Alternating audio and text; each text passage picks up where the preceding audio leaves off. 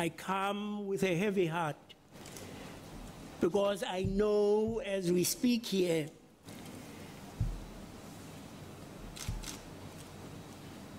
there is untold anguish and suffering that people are undergoing.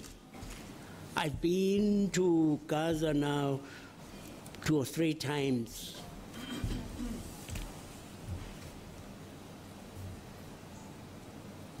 And when you can have a father say, you know, I don't know what meal we are going to be able to give our child. I mean, we can't decide the menu. The things that we are able to have are courtesy, as it were, of what Israel allows to come through.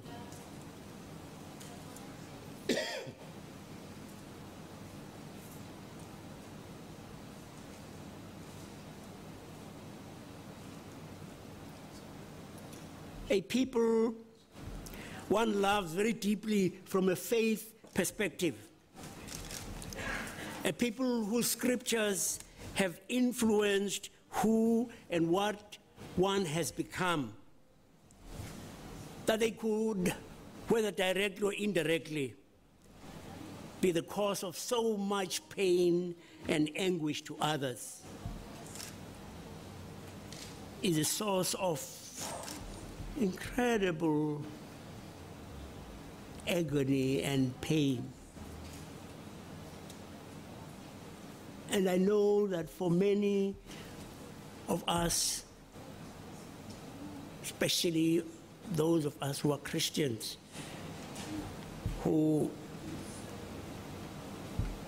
have been influenced very, very greatly by what you might call the Jewish scriptures.